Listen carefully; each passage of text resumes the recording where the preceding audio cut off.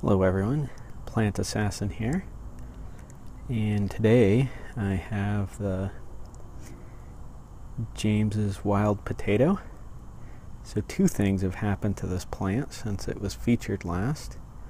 One, it got an infestation of red aphids, and two, it started to flower.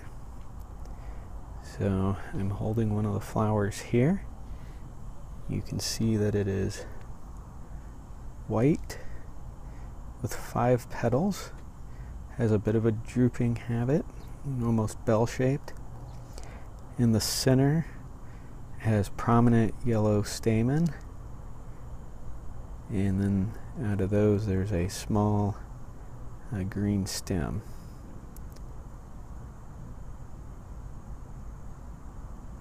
You can see by the comparison with my finger, this is a fairly small flower. Got another one up here. Got some dead aphids that tried attacking my plant. So they have been taken care of. So over here, right here we have some buds for some flowers that are probably going to sprout in the next probably 3 or 4 days. These little buds will open up and they should have white flowers. So this white flower is one of the ways you tell which wild potato you have, so I was happy I was able to get this on video.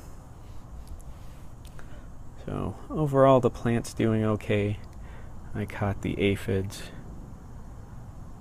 fairly quickly. It looks a little sad, but it's handling the heat pretty well. So